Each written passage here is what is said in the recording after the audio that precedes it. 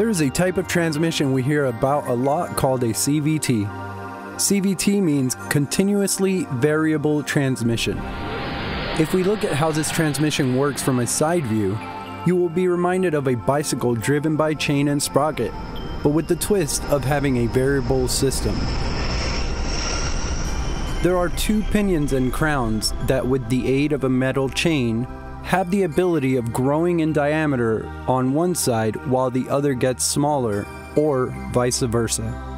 That mechanism allows for an almost infinite number of variations.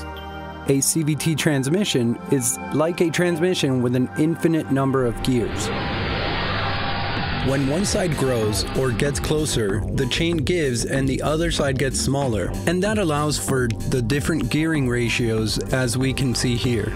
So I can go from maximum torque to maximum horsepower. It is not something I choose though. It is chosen by the computer that is permanently analyzing what I am asking of the car. It analyzes my speed, how much I'm pressing the gas, and says, this guy wants speed, or this guy wants acceleration.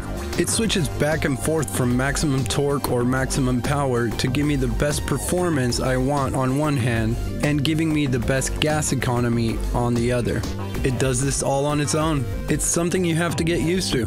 If you haven't experienced it yet, you might think the clutch has gone bad if you see your speed going up but the sound of the engine stays the same, or your speed stays the same and the engine changes revs.